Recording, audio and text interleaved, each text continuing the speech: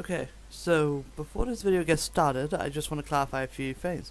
First of all, I think Pokemon Unite is a decent game, and I played a couple MOBAs before. Second of all, I know I'm against the CPU and the CPU is awful, so obviously these matches I'm going to win. And third, I'm practicing Machamp at the end of the video, because I haven't played Machamp before. I want to know if I want to get Machamp. But here's Pokemon Unite, like complaints, like pros and cons, from a tank's perspective. For the record, I mostly main slowbrow. However, the reason for that is because no one else picks a tank on my team, for whatever reason. Enemy team will always have a tank, but my team will not, so I have to take the role of tank. First complaint is the most obvious one, Zapdos. Yeah, you guys thought I was going to say pay to win, weren't you? I don't think the game is pay to win, personally. I think that, like, I got to level 20 items just playing the game normally. I've been logging on each day, playing a ranked game, and doing some quick battles and stuff, making sure I get the daily loggers and stuff. I don't think the game is pay to win.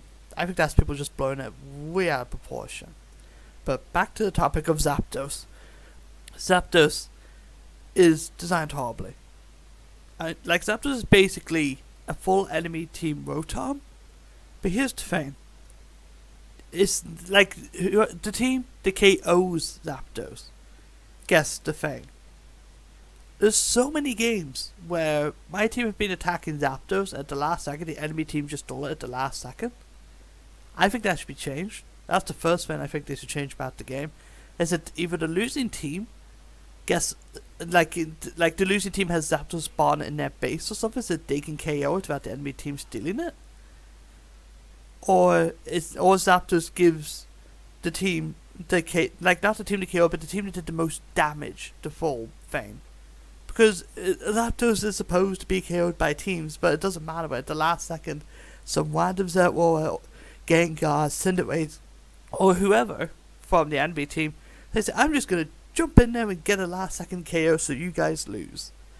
It's literally the worst thing. Zapdos should be based on who does most damage. Like, I don't know. Another way you could change Zapdos is perhaps make it set when Zapdos is KO'd, it puts timers on both teams' bases, but the team that did more damage gets more time. That way, both teams have a chance to win at the very least.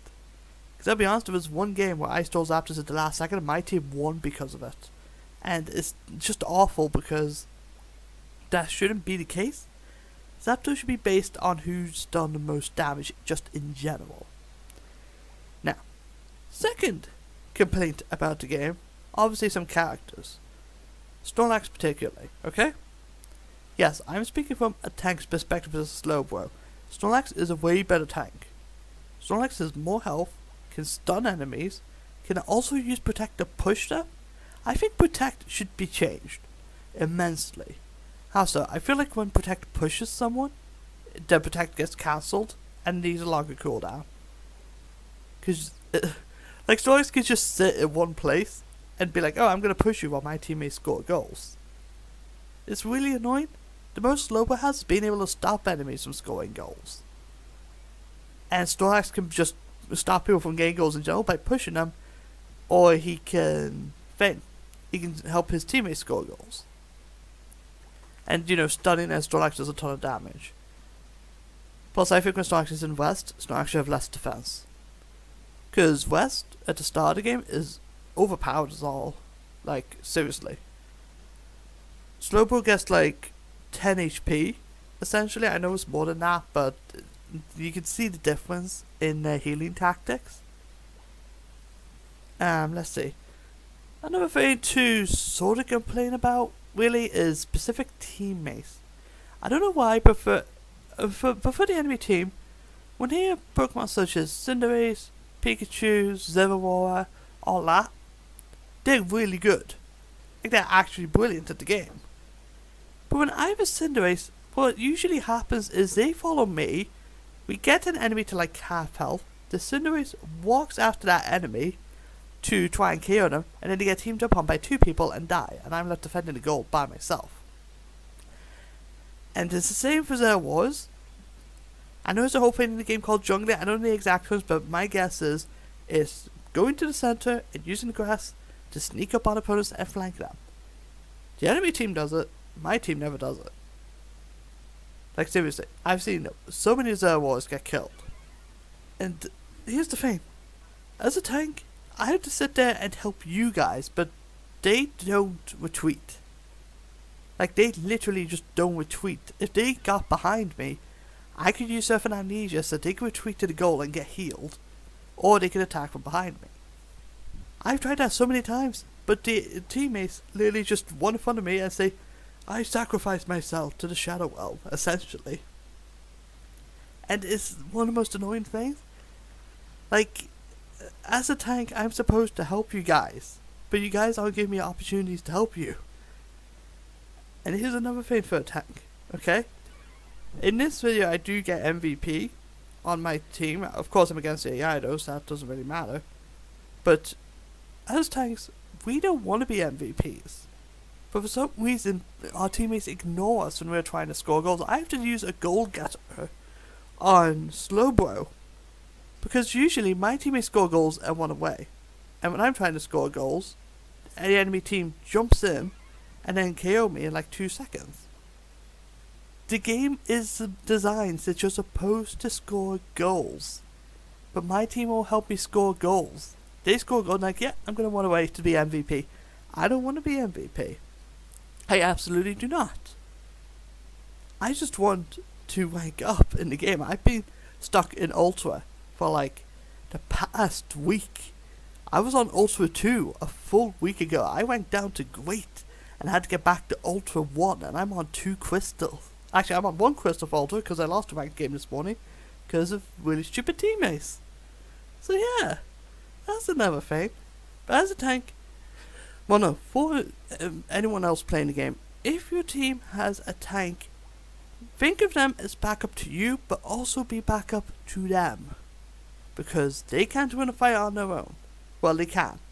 I literally had a couple games where I literally defended the goal from like 5 people at once. And survived until the end of it, or at least got supposed KO'd, and then someone else came over and finished the rest of them off. But you need to work together with your tank.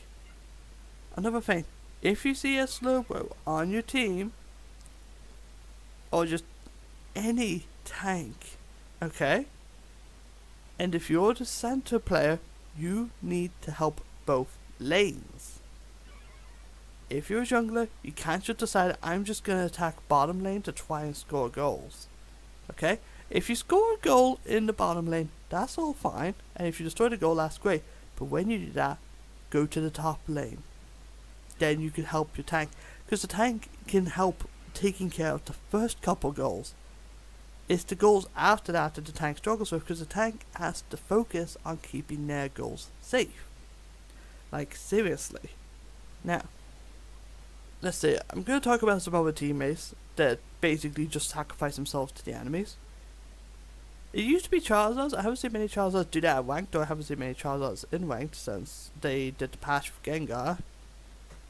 But I've seen so many Charizards just chase people. I've seen so many Cinderaces chase people and then get KO'd as well. I've also seen Ninetales do that. Ninetales is a zoning character. Ninetales is supposed to get enemies weakened, summon a wall, and then trap that enemy to KO them, same as Crustle. But, here's a tip for Pokemon Unite. If you're basically an attacker, like Cinderace, Charizard, Zero, Gengar, like if you're anything but a tank, don't chase the enemy when they start running away if they have half health. And when you do chase that person, because I know some people aren't going to listen, when you do chase those people, think for a second. No, actually think, because chances are they have a teammate running towards them now to help them. Or there's someone waiting in the grass to flank you. So before you chase that person, just think, should I retreat or chase after them and get KO'd? That's the honest truth. But yeah, Pokemon Unite, to me, is a good game. But I barely had chances to play other characters.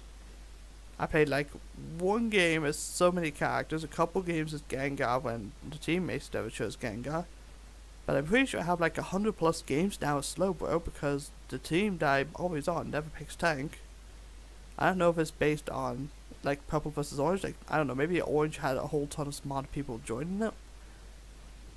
But there's just so many problems with the game that do need fixed, and there's so many things teammates need to do in order to think. Now, yes, you could say, "Oh, you're just being greedy," and these are things that you find different. Yeah, that's the point of this video. I would talk about what it's like to play a jungler like Zerwolver or Lucario, stuff like that.